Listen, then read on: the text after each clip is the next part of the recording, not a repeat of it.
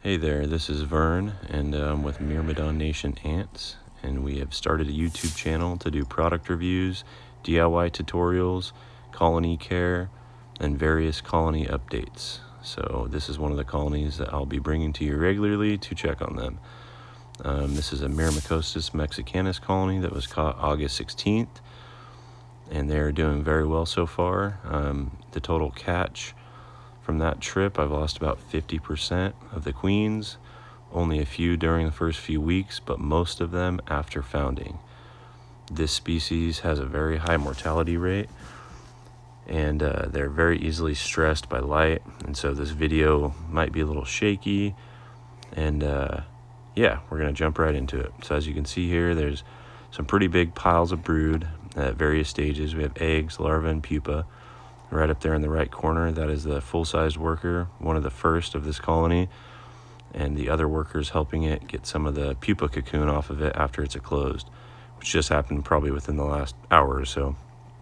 As you can see back there in the corner, the queen is just kind of staying away from the light, sitting in place.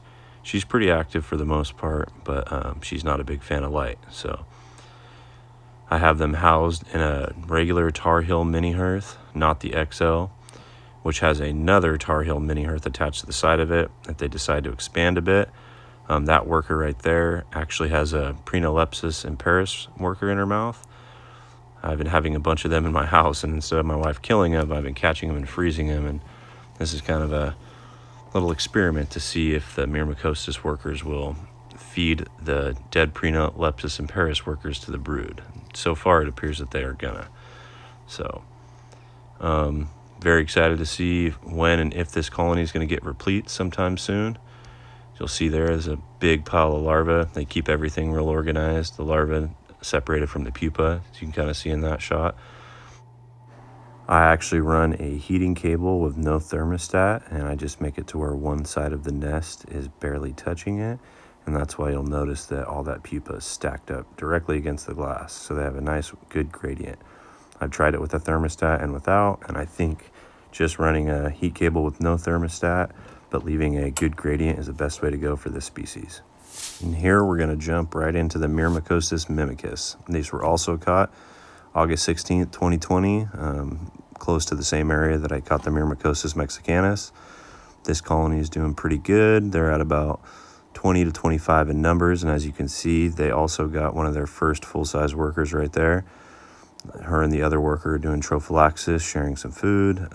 Not sure if she's going to be a replete or not, but she's much bigger than the other workers. So as you can see to the right, they have a good little pile of larvae going. And then on the left side, you'll see a good little pile of pupa. This queen actually has a small injury to her gaster, what doesn't seem to have affected her yet. So she's been doing real well. This colony eats a ton. As well as the Myrmecocystus mexicanus colony. They're hard to keep up with as far as supplying feeder insects. These are an interesting coloration out of the mimicus, and the only one I had survive out of the catch and was the only one of this coloration. But excited to see when these guys are going to get repletes, or if they do, because the area I caught them, it is not common for the mimicus in that area to get repletes. So I'll be waiting and seeing.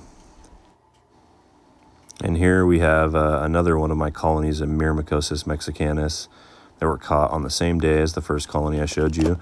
As you'll see up there in the right corner, this colony actually has its first smaller replete.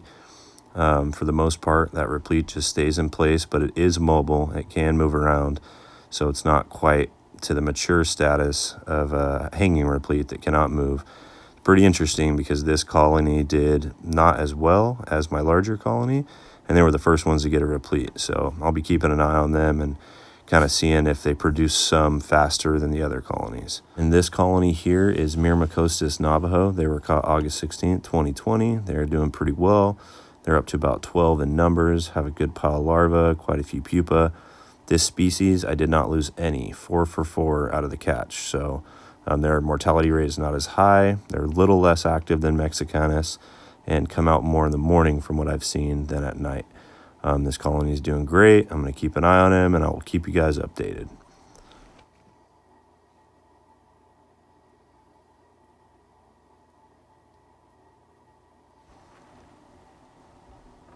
This colony here is a Mrymecocystus insanus.